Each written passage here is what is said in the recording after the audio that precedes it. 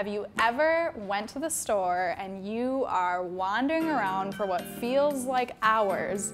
I know personally I can get lost in a Total Wine, but you just can't find the right bottle of wine, so you just pick one based on maybe you recognize the varietal, or maybe you really liked the label, or whatever.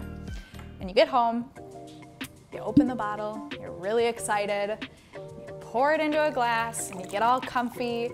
I don't know about you, personal place is the couch, but then you try the wine, and it is so not good. It doesn't fit what you were looking for.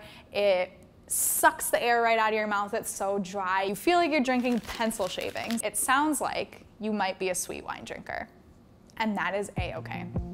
Everyone has different tastes. You have different tastes than I do. The next person has different tastes from your cousin, but based on those tastes, you probably know a little bit at least about what you like or what you're looking for. So I am here to hopefully give you some tips and tricks to pick out some wine straight off the shelf before even tasting it, and know that it's going to be a home run when you get home. So if you are a sweet wine drinker, you probably know that you like Moscato. Now, Moscato is the probably sweeter, I don't want to say sweetest, because there are dessert wines, but outside of dessert wines, it's probably one of the sweetest whites that you can get. This is because it's got sugar or residual sugar, and that's going to be something that's common in all of the sweet varietals. They're all going to have some sort of sugar or residual sugar that make it sweet. And I'm not saying take a funnel to your cab and dump sugar into it, because that is not going to fix the dryness. It's not going to make it sweet when it's already dry.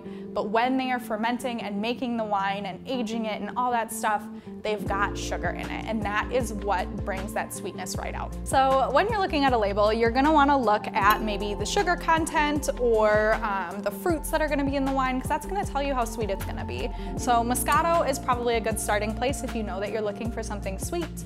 Other white wines that could be sweet, we like to call them trick varietals, are maybe a Riesling or a Gewürztraminer. How you can tell if they're sweet or dry is simply by just looking at the label.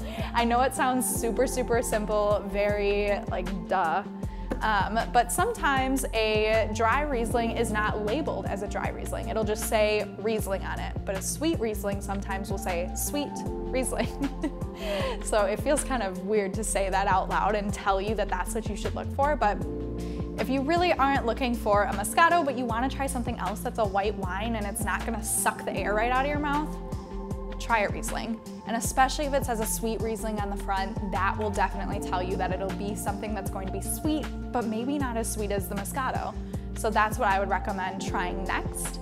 If you are a red wine drinker, there aren't a ton of naturally sweet red wines, but they also have trick varietals as well, such as this Merlot. Not specifically this Merlot, but a Merlot is going to be a bit more fruit forward. So you're going to taste the cherry and the raspberry and maybe some strawberry, or even a Zinfandel would also be a good bet. Both of these varietals are pretty fruit forward, and unlike a Riesling, it's not going to say a sweet Merlot or a sweet Zinfandel.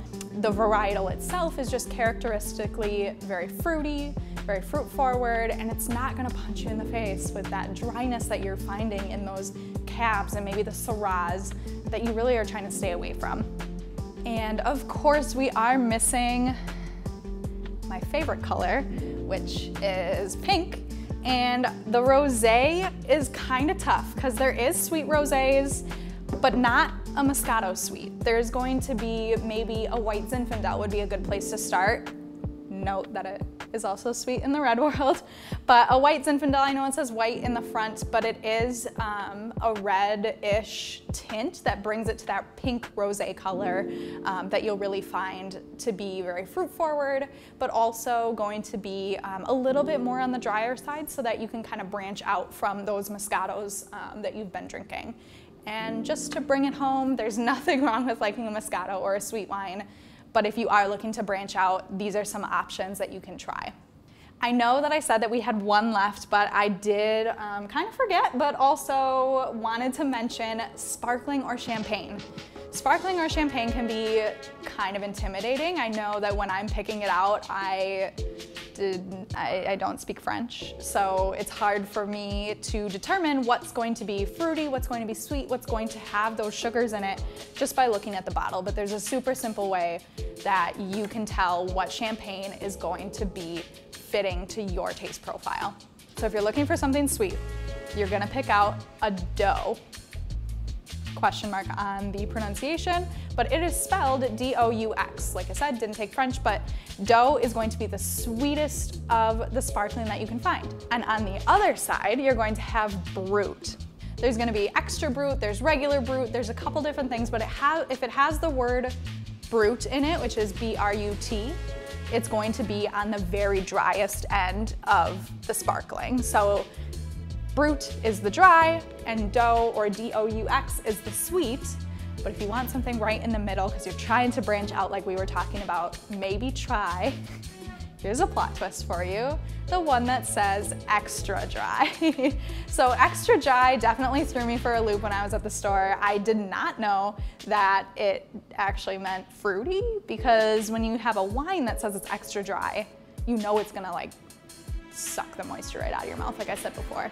So just take the extra dry, and that will be pretty fruity. If you just get regular dry, that'll be even sweeter, but that's your scale. So just to recap, if you are a Moscato lover, give a Riesling a try, one that says a sweet Riesling. You can always try a Merlot or a Zinfandel, or even a white Zinfandel if you want more of the pink color in your wine. So hopefully that'll help you stay away from those dry wines that you're not really looking for, but also find a new favorite that you didn't know that you were gonna like. So if you have any tips or tricks on how to pick out a wine straight from the shelf, make sure to leave it in the comments below. Cheers.